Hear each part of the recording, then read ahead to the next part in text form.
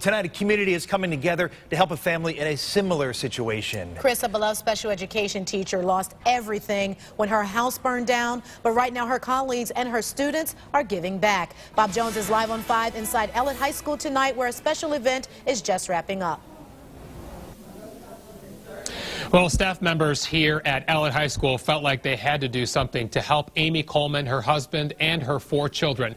So they hosted this shower this afternoon inside the school's library. And take a look over here. People brought everything. We see blankets, someone brought a crock pot, and a basket full of household items. And folks also delivered a lot of hope to a family dealing with much despair.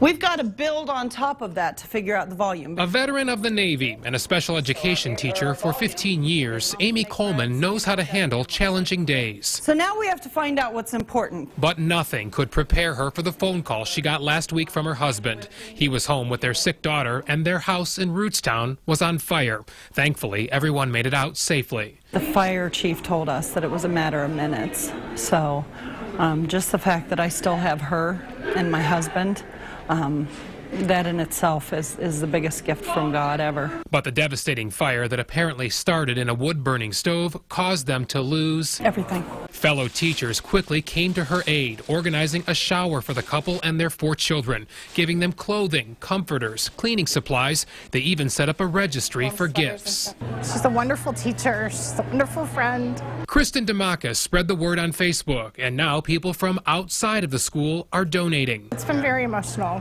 for Amy too. It's just overwhelming. The community and everybody here, it's blown us away. And the students are chipping in too, collecting as much cash as they can for the Colemans in a jar. Everyone's been trying their hardest to at least donate anything, coins, gift cards, actual dollar bills. While Amy is just starting to rebuild her life, she feels overwhelmed by all of the generosity and support. It's a bump in the road. It's a bump in the road, and we are absolutely beyond blessed to have enough people to carry us over it. And the Coleman family is very touched by today's shower, which is wrapping up right now. Portage Community Bank is accepting donations for the family. If you'd like to help out, contributions to the Coleman Family Benefit Fund, that is, can be made at branches in Ravenna or Kent.